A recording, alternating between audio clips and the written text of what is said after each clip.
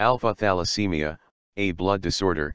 Thalassemia is not one disease but rather a group of disorders that have a single feature in common. They all have a genetic defect in the production of hemoglobin, the protein that enables red blood cells to carry oxygen. All forms of hemoglobin are made up of two molecules, heme and globin. Globin is made up of 4 polypeptide chains.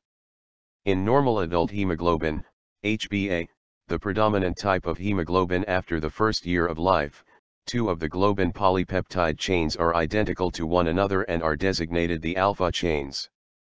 The other 2 chains are also identical to one another but differ from the alpha chains and are termed the beta chains.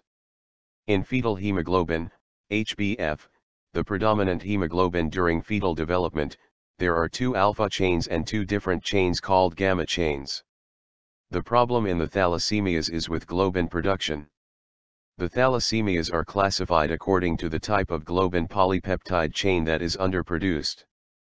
The alpha chain is involved in alpha thalassemia, and the beta chain is affected in the more familiar beta thalassemia. In alpha thalassemia, the heterozygous state, with a single gene for alpha thalassemia, is innocuous or harmless. There are no symptoms or at most mild anemia, because there is another gene still able to make alpha chains. However, the homozygous state, with both genes for alpha thalassemia, is lethal before birth because no alpha chains can be made, and without alpha chains, there can be no HbF or HbA, and without HbF or HbA, the inevitable result is an unsuccessful